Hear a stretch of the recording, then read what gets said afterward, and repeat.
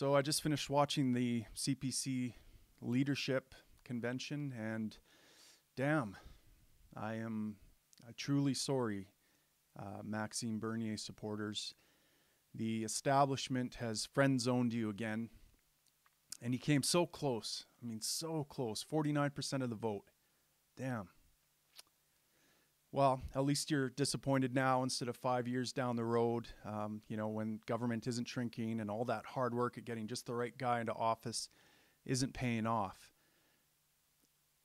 I mean, look, it wasn't going to work, and you probably deep down knew that. You know, the establishment is just too strong. I mean, what did you think? The CPC was going to turn into some anti-establishment libertarians? Did you think the Canadian people who love socialized medicine and big government programs were going to vote for a libertarian like Mad Max?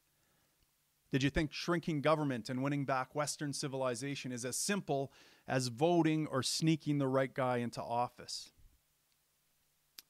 Here's how things work, in case you haven't figured it out. The left gets in, ramps up government to a huge degree, gets into your wallet, spends your money, establishes big government programs, and then when the Canadians get tired of the left, they vote in the Conservatives, who promise to get rid of these programs and restore some sanity, but then they end up simply maintaining the status quo. I mean, that's the definition of conservative, after all. So we can expect government to continue to grow and Conservatives to remain completely impotent at doing anything about it. You can't risk losing an election and letting the bad guys win, you see. You can't risk losing voters by rolling back programs in any meaningful way. And so now we've got Andrew Scheer.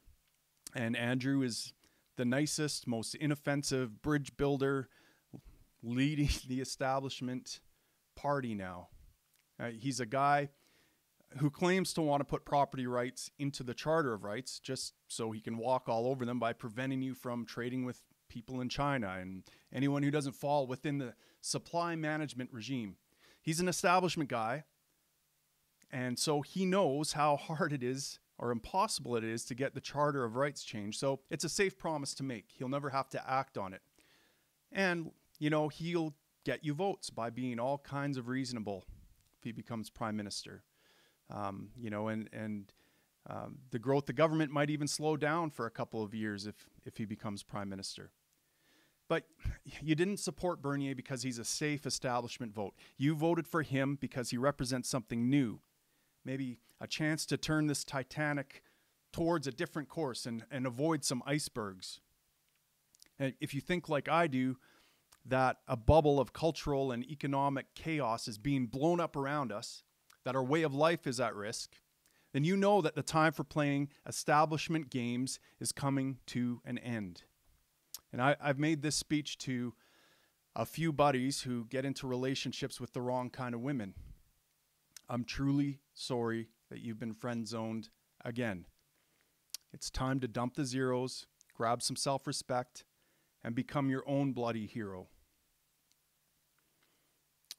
I mean, if you're interested in getting serious about turning culture and by extension our government and our nation around, please join the Libertarian Party of Canada.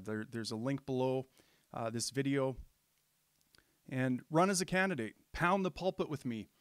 I dare say this is your duty as a free-born Canadian. With a full slate of candidates, I'll get on that national debate stage and I will embarrass the establishment.